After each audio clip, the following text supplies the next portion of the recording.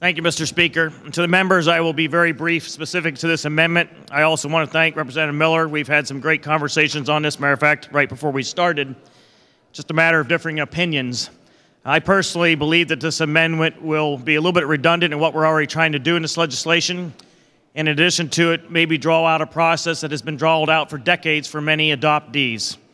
Very specifically, I want to remind the members that this bill has passed this chamber unanimously, in prior sessions through many of your great votes, and that was prior to us putting a very important amendment to it at many of your requests. Not an amendment I would have specifically liked, but one I was willing to compromise on.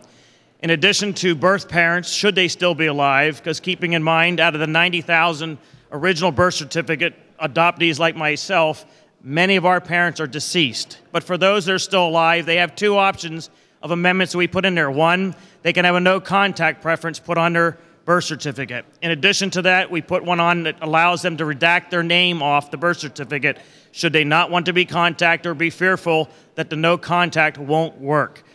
We believe that that covers many issues that have been raised by many of the entities out there who have raised them, as well as many of you.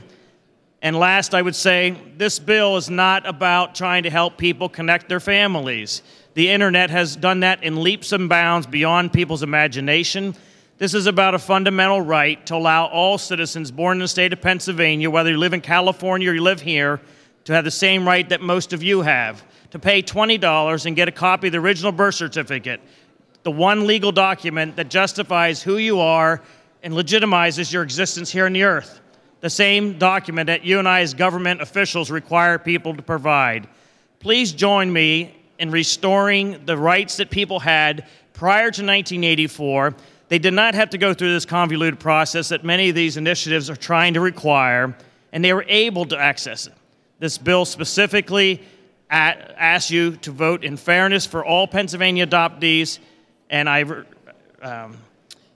reluctantly ask you to vote against Representative Miller's amendment, as I believe it will drag the process on, and we have tried to make compromises to address those issues. Thank you, Mr. Speaker, and I thank the members for their attention.